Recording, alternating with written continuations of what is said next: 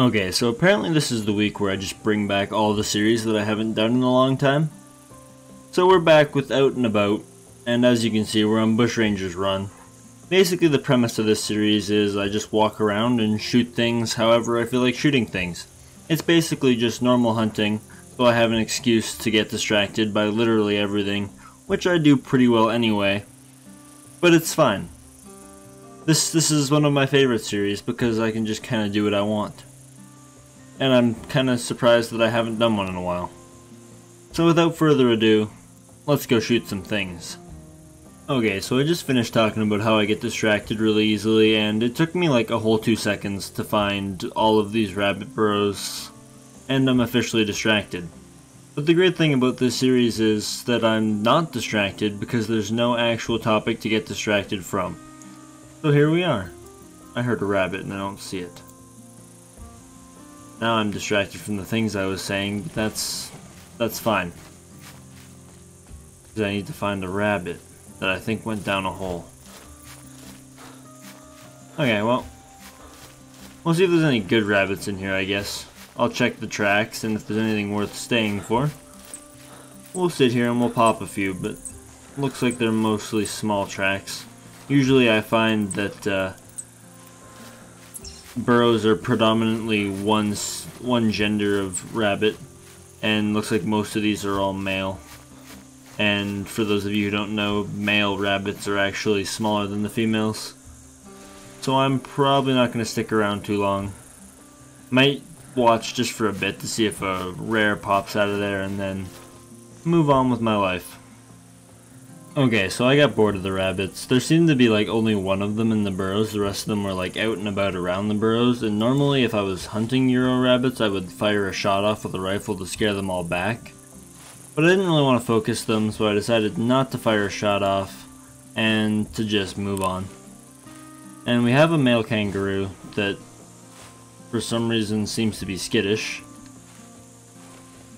And I think that shot should be close enough that I can kill it with the 30-06. I don't have a lot of experience with this gun. Not totally sure what the ballistics are, so I'm not entirely comfortable with long shots. But I suppose we'll see as soon as he stops moving. There we go. I'm gonna aim just a little bit high. And he's down. Rumbled him. These things are pretty easy to drop, kangaroos, so I don't even know. I could have just hit him in the leg or really anywhere. That could have been an arm shot and down he would have gone. They're kind of fun to hunt though. I have a lot of fun with kangaroos, honestly. I'd like to hunt them a little more. Alright, this kangaroo had a max of 85, so he has a little bit of potential. 75, so he's about average, which isn't bad. 250 meter double lung shot with the 30-06 isn't bad though. I'm actually quite happy with that. I would like to get a few more male kangaroos this hunt, but we'll see what we run into. I don't have any like real big feral goats, so that could be cool as well. But that's the cool thing about this series is who knows what the hell I'm gonna shoot. Okay, so I just walked up on a male kangaroo. I saw his back like peeking up over this hill and I thought it was a rock. Turns out it wasn't a rock. Let's just see. He's right behind that hill. And I can't quite get a clear shot at him. But I do believe he's headed towards us, so this should grant us a shot opportunity. Can't really tell by the hopping noises which direction he's going. Oh, there he is right there.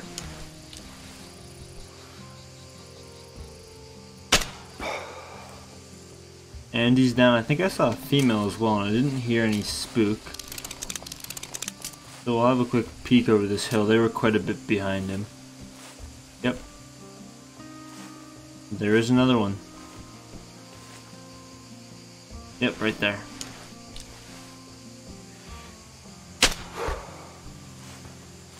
And that was not a drop shot. And I'm not really sure where I hit her because I kind of just shot through the bush. But I mean, it's a female, you guys don't really need to see what she scored, so I'll go pick her up on my own time and see what she leads me to. But for now, let's have a look at what this guy's gonna score. 73.3, so pretty average again. These actually don't pay that bad. 57 GMs for an average kangaroo. Well, I guess the males are a little bit fewer and far between than the females, so suppose it isn't as great as it seems. Even it's not that good in the first place, so I mean, it's not that great. My evaluation is it's just not that great, even though I said that it was kind of great. I'm gonna go track this kangaroo now. Okay, so at this point this is kind of just a kangaroo video, but it's fine. I can hear one hopping like just on the other side of this hill, and he just called, so he's a male. So this could be interesting. I'm actually surprised at how many I'm getting into crossbow range. We're gonna take him out, and then hopefully we can find some goats. I wanna get at least one like half decent goat for this video. I haven't even seen a goat yet somehow, which is interesting. I never really got onto the fox side of the map, so that never happened either, but it's fine. That's the great thing about this series. I can do whatever I want. And I'm still not wrong. I'm hoping that I can see this kangaroo from up on this hill and get a semi-clear shot. Or even better, just like an actually clear shot. There he is right there. He's gonna go behind that hill like a bitch. Okay, there we go. Not too familiar with the 10 point, so this is a little bit out of my ideal shot range. And he's not going to stop moving. Okay, there we go.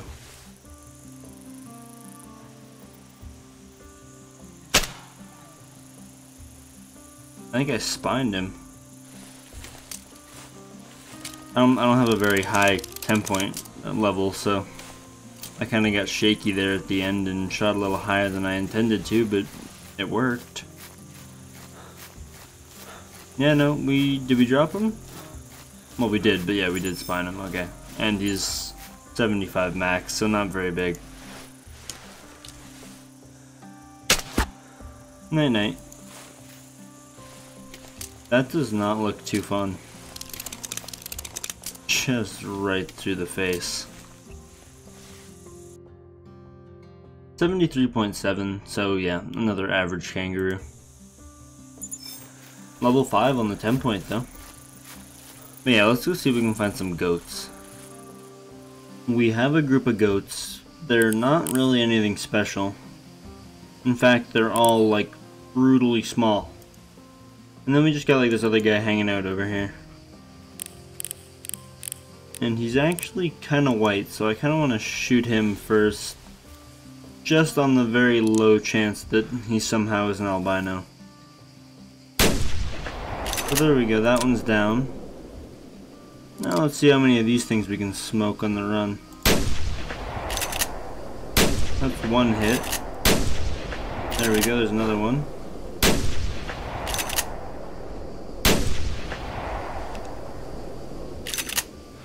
Gotta get my breath back if I want to hit any more of these. Don't think I hit that one. I think they'll actually just like stop within my render if I just wait. Yeah, there we go. Oh, that one's hit, so that one's bedding down. And I missed that shot, so I screwed that up. Okay, well.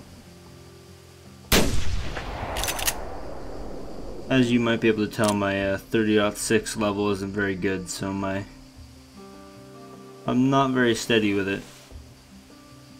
Let's see, we got a dead one there, and a dead one there. I'm going to mark this one because I'm less likely to find it. And then I'm going to go grab that one, and then the other two.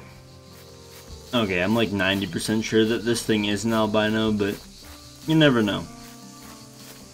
Gotta go with the off chance that it is. So we'll see. And obviously, yeah, common. But it's fine.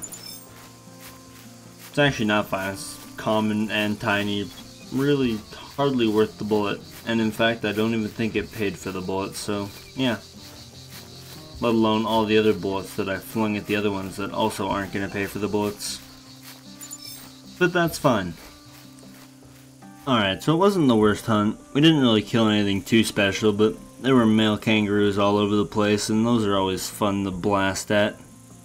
I'm glad to have brought this series back. Hopefully I can keep it somewhat consistent and not leave it for a few months again. But anyway, hopefully you guys enjoyed this, and I'll see you guys in the next one.